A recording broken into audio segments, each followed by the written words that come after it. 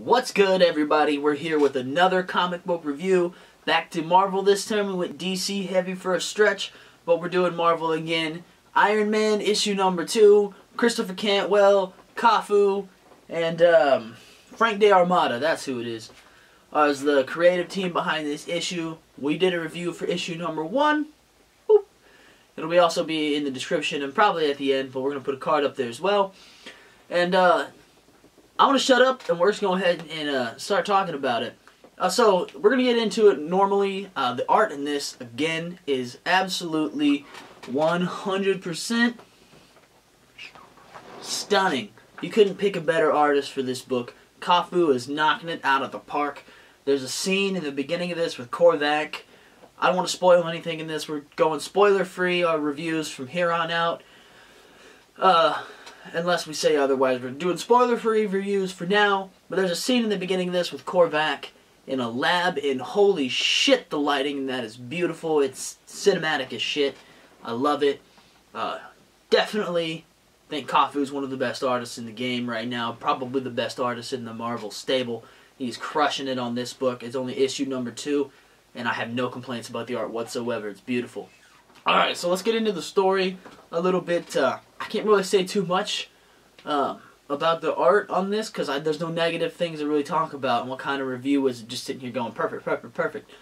But, you know, I will say this, you know, the story in this one wasn't paced all that evenly. It's just a single issue story. But there's a whole lot of action. It's really fast, but, you know, it's fast, fast, fast, fast, fast. There's no real slowdown until, like, one scene in the end. There's a breathing scene, and that's it. It's all action except for 2 little breaks. So even though they only had, you know, those 2 little bumps in the road, not really bumps in the road, but 2 little pauses in the speed of the story, you know, it was all entertaining, so the pacing really wasn't like a problem. Like, you're not going to sit here and go, man, I can't read this book. It's not like Empire, where it's just like, fuck, how long is this going to last? But it's really good, but could have been better on the pacing thing. The overarching story in this, like, you know, they have 5-6 issue arcs now on pretty much every Marvel book ever. 5 to 6 issue arcs. There's never just one-off stories like DC does with Detective Comics. The overarching story definitely gets shoved way off to the back burner in this one, but I think that was a good thing because you get to see this, I don't know what kind of word, kind of introspective version of Tony Stark whenever he's flying off to see the villain, Cardiac, in this, the villain of the week, I guess we're going to call him, of this. I don't know if he's coming back or not. They don't really say. There's no real purpose to bring him back again. But you get to this little introspective dialogue, and, you know, so you get to learn a little bit more. You do set Tony and Patsy up a lot better in this issue since you're not going just Korvac, Korvac, Korvac the entire time, which is a good thing. You need to set Tony up. You're only on issue 2. So we need to know how this Tony Stark is. You did a really good job of laying the foundation. Now you got to start building that house. You got to put every one of the bricks in place so we understand this version of Tony Stark and why this one is supposed to be so much different than what we've been getting. And so far it has been very different so far. In a good way though. So we will, hopefully they continue on that.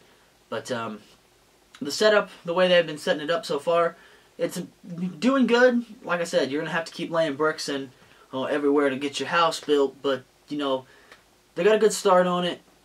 I do, like I said, I don't want to say anything too much about it. That's why I'm kind of going back and forth right here because I start to say a spoiler because I'm so used to just going panel by panel. We did a whole, basically I read you the issue for whenever I did these, whenever I started these single issue reviews, I was pretty much just saying a few things about the art, reading you the story, and then telling you what I thought about the story.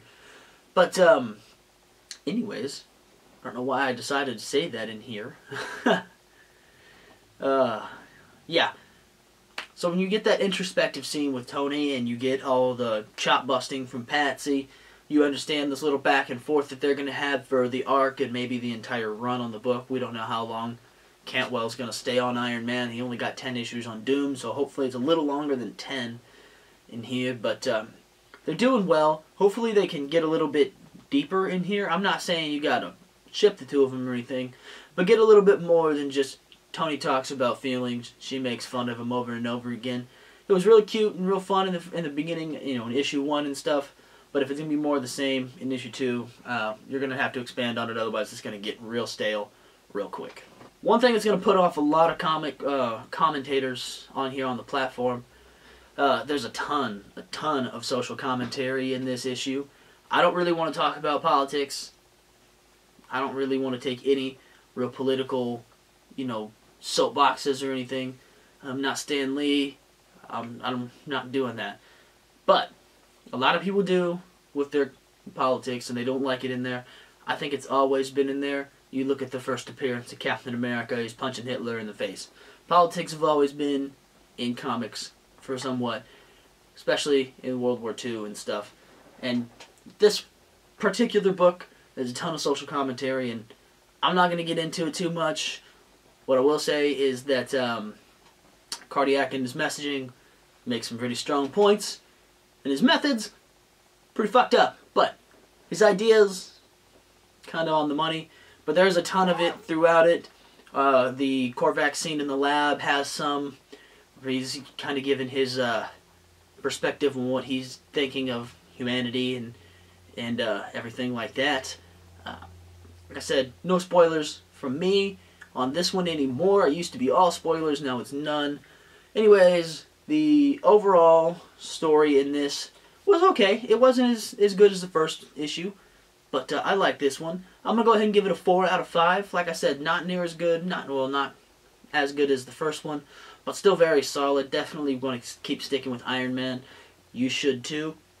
If you like Christopher Cantwell, and if you like great artwork, this is a book for you. It's only on issue number 2. I think you can still pick up first print copies of issue number 1. There's a ton of variant covers for it too, so you might, if you can't get the A cover, you can probably get the C cover or something. Or get it digitally. Comixology is always a option. The Marvel Comics app, if you have an iPad, phone, or whatever you want to read on, you can always do it on there too. But jump onto the series. It's still early on. It's going to tie into the King in Black event if you're going to read that next couple months. And that's pretty much it for me. 4 out of 5. I thoroughly enjoy Christopher Cantwell's writing so far and all the stuff he's done at Marvel, which I'm pretty sure is only Doctor Doom and these couple Iron Man issues. I might be wrong though. I might be missing one other, but I think it's just these two. Doom and Iron Man are actually crossing over in the King in Black series event series they're doing. It's a weird premise. I'm pretty sure they're fighting Santa Claus. Comic books are weird, man. But I'm going to read it. So hopefully you enjoyed. I will see you next time for probably another comic book review. And go read Iron Man. See ya.